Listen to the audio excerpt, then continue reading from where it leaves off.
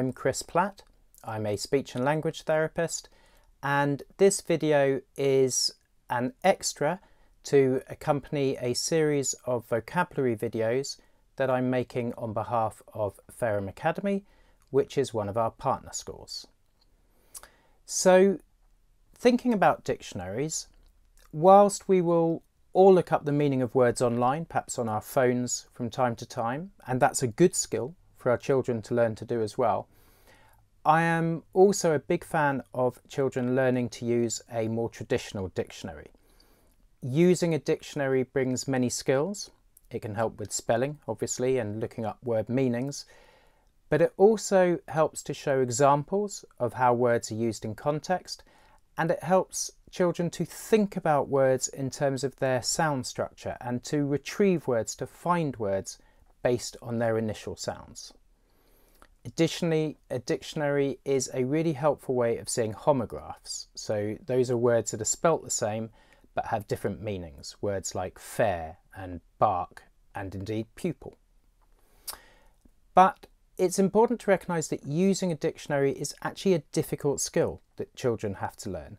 And if the dictionary isn't pitched right, if it's not at the right level for a child, then it will be hard for them to find the word that they want, and quite possibly the definition for the word they're looking up will be difficult to understand as well. In my experience, it's quite common for children to go to a lot of effort to look up the meaning of one word in a dictionary, and then they have to look up the meaning of words in the definition of that word because they didn't understand those either.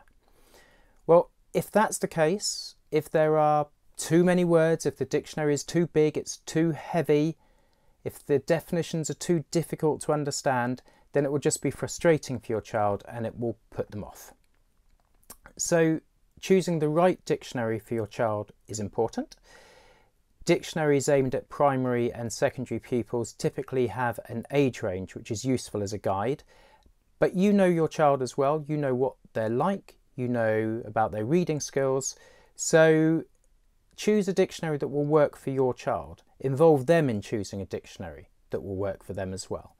Companies like Collins and Oxford do ranges of different dictionaries for use at school, and Oxford also have a helpful post on choosing a dictionary for your child, and I'll put a link to that in the description for this video. So if you watch the videos that follow, you'll see that I use this range of dictionaries, which is the Collins COBUILD range.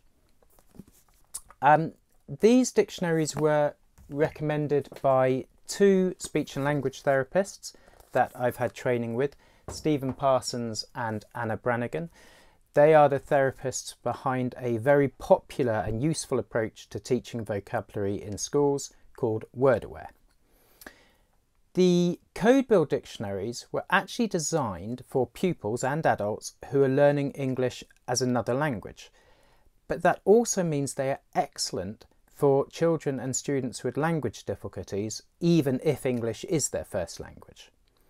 So in these dictionaries, the definitions are always written using simple language. So the words in the definitions shouldn't be more complex than the word you were looking up in the first place. The dictionaries also contain examples of how the words are used in context, and these examples are taken from real uses of modern English. And there's also a focus throughout on the academic vocabulary that's needed for school. So these dictionaries are definitely worth considering.